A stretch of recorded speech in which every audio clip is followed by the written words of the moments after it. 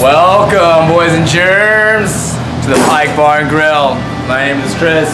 I'm the head chef here. Today we're going to show you how to make my signature dish, the Wild Child pasta.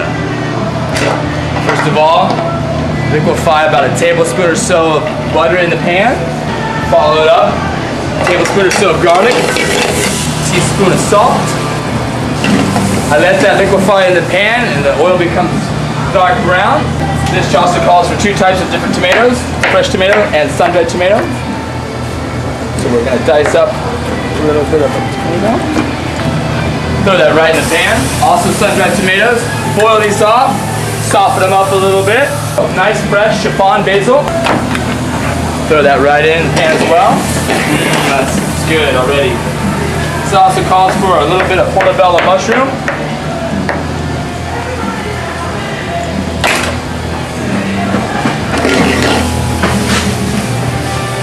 Look at that. Sun-dried tomatoes are nice now. Throw those right into the pan.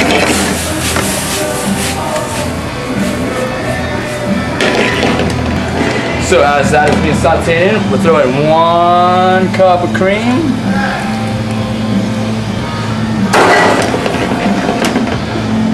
And I would say about 2 tablespoons of fresh pesto.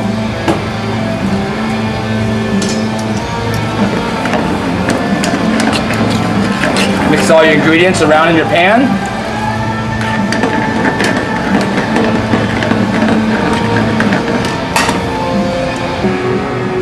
Also done with a little bit of Parmesan cheese. So do about a 1/4 cup of Parmesan fresh cheese in there. That mixed around. And I use this dish with penne pasta. You can use any of your favorites.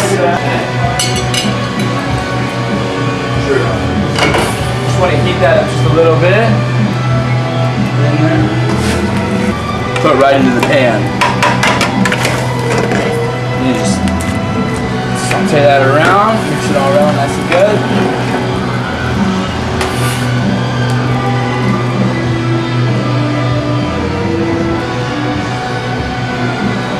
And voila, that's it. I like to top this off with a little shredded Parmesan cheese for look and color. A little parsley,